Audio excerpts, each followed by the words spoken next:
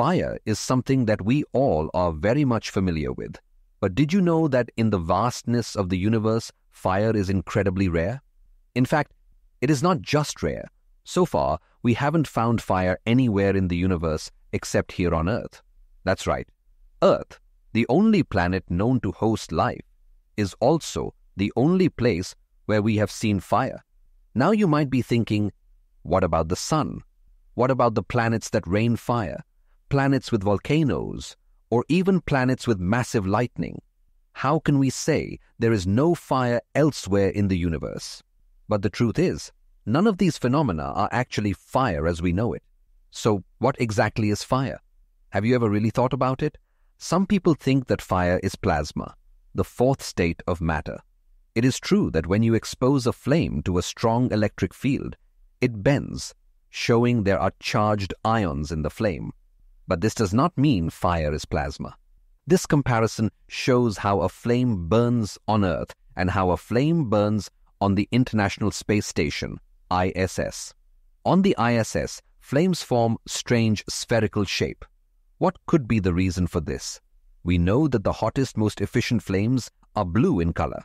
But what gives this blue color to the flames?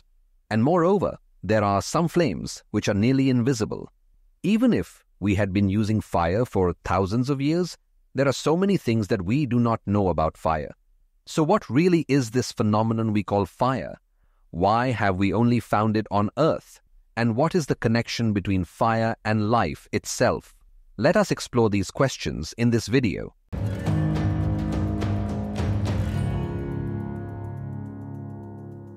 Hi friends, welcome to another episode of Science Simplified for All.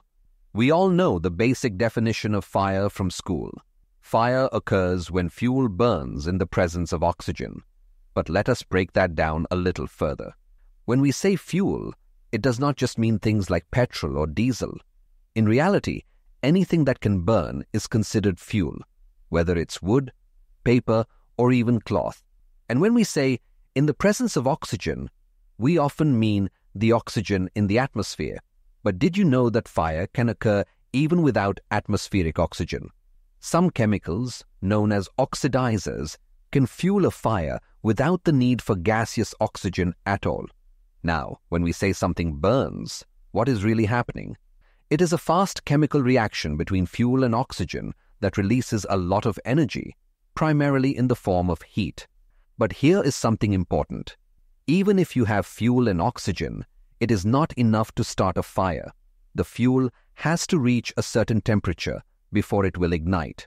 This temperature is called the ignition point, and it is different for every material.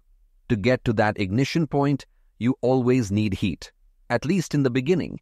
That is why you often need a match or a spark to get the fire going. But once it starts, the heat from the fire itself will keep feeding the rest of the fuel, and the fire continues to burn.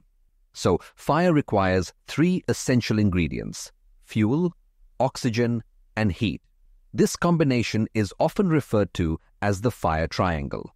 You have probably seen this image during firefighting training at workplaces. If you remove any one of these three components, the fire will stop. For example, when you pour water on a fire, you are removing heat. When you cover a fire with a fire blanket, you are cutting off its oxygen supply. But do not worry. This is not a video about firefighting. I just wanted to set the stage. Now, let us take a closer look at the fuel part of the fire. Most of the fires we see here on Earth are fueled by organic materials, things that come from living organisms. Take fossil fuels like petrol and diesel, for example. These come from the remains of ancient living creatures. Wood, paper, and cloth, they come from plants. Even materials like plastic and synthetic fabrics are derived from petrochemicals, which are also fossil-based. And what about oxygen? In the early days of Earth, there was no any oxygen in the atmosphere. Oxygen was first created on Earth by a bacteria called cyanobacteria. All the oxygen in our atmosphere today was produced by some sort of living organisms. So, in short, the two fundamental components of fire, fuel and oxygen, are products of life here on Earth. So in a way, the main reasons why fire exists on our planet is because life exists on our planet. But what about elsewhere in the universe?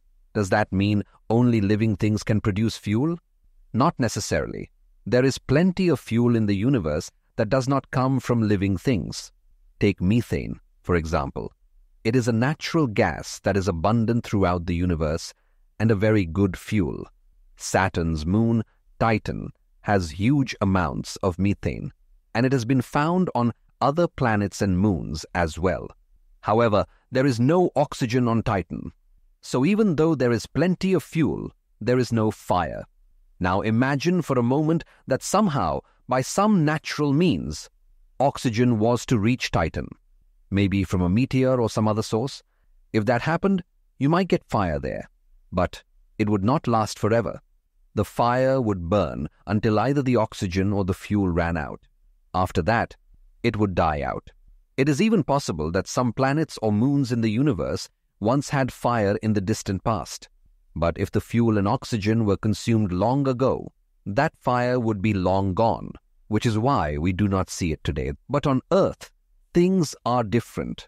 The fuel and oxygen needed for fire are being continuously produced, and it is life that is responsible for that. Microorganisms, plants, and trees, particularly those that perform photosynthesis, play a significant role in this process. Plants and trees are the primary sources of fuels like firewood, coal, paper, and even cloth. Even when we look at animals, the energy stored in their bodies ultimately comes from plants. So, the fossil fuels we derive from ancient animals also trace back to plants as the original source of energy. Plants use minerals from the soil, water, and carbon dioxide from the atmosphere to create materials that later become fuel. And to do this, they rely on energy from the sun. As a byproduct of this process, oxygen is also continuously produced. In short, fire exists on Earth because the sun's energy is constantly being absorbed by life to create both fuel and oxygen. Life, therefore, is what allows fire to keep burning on Earth. We have not yet discovered life on any other planet in the universe, and that is likely why we have not found a planet with fire either. Although we often hear the phrase, "the sun is burning," there is actually no fire in the sun. Yes, the sun is full of hydrogen, which is a flammable substance, but fire, as we know it, involves oxygen, and there is no oxygen in the sun. So the energy produced by the sun is not due to burning of hydrogen. Instead, the sun's energy comes from a process called nuclear fusion. In the sun's core, hydrogen nuclei fuse together to form helium, and in doing so, they release an immense amount of energy. But this fusion reaction only happens deep inside the sun's core. The energy it produces is not reaching us directly. We know that when objects get extremely hot, they emit light. Think about an iron rod.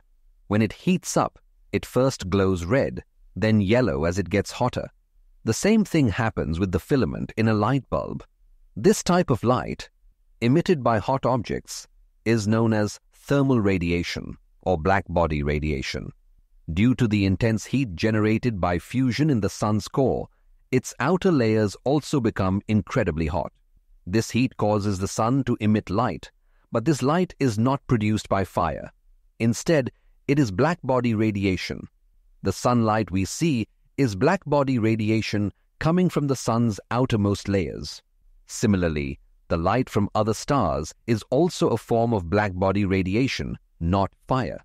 When we look at a volcano, it may seem like fire is erupting from it, but in reality, what's coming out is molten lava, boiled rock, and mud. The glow from lava is not caused by fire. Instead, it is the same type of thermal radiation we discussed earlier, the kind emitted by any material that has been heated to a high temperature. In rare cases, certain gases released from a volcano can ignite when they come into contact with the oxygen in the atmosphere, creating small bursts of fire. But even then, it is the oxygen in Earth's atmosphere that allows this fire to occur. Now let us take a closer look at what a flame actually is. Why do some flames appear blue while others are yellow? Is the flame a form of plasma? And why does it have that distinctive shape?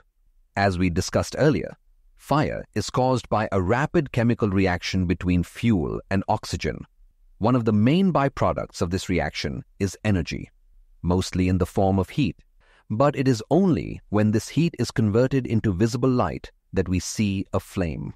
If the heat does not get converted into visible light, the fire will still be there, but we will not be able to see it. This is what we call an invisible flame. There are several ways in which heat can become visible light.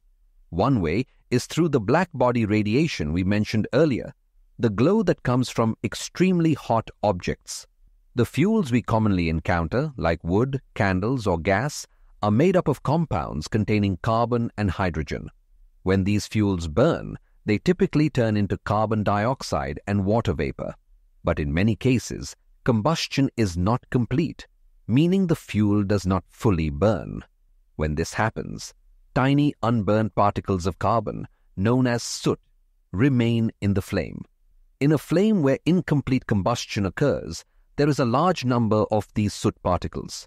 The heat from the flame makes these carbon particles extremely hot, and when they are heated up, they start to glow. This is the yellow light you see in a flame. So when we see a typical flame with a yellow color, what we are really seeing is light from the hot, glowing carbon particles inside it. If you hold a spoon over a candle flame for a few seconds, you will notice that black soot deposits on the spoon. These are the carbon particles from the flame that have not fully combusted.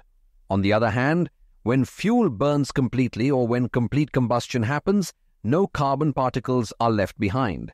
In this case, the flame will not appear yellow, it will have a blue color. This blue color is not caused by blackbody radiation.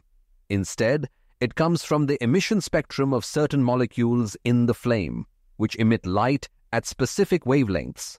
When an element is heated, its electrons absorb energy and jump to higher energy levels. But when those electrons return to their normal state, the extra energy is released in the form of light. The color of this light depends on the energy difference between the two states, and this is unique for each element. That unique light pattern is called the emission spectrum of the element. But emission spectra are not limited to individual elements. They can also come from molecules and compounds. When a fuel molecule undergoes combustion, initially, it breaks down into smaller components called radicals. These radicals also have their own emission spectra. For some radicals in a burning fuel, the emission spectrum is in the blue region of visible light. That is why we see a blue flame. It is not blackbody radiation, but light from the emission spectrum of radicals.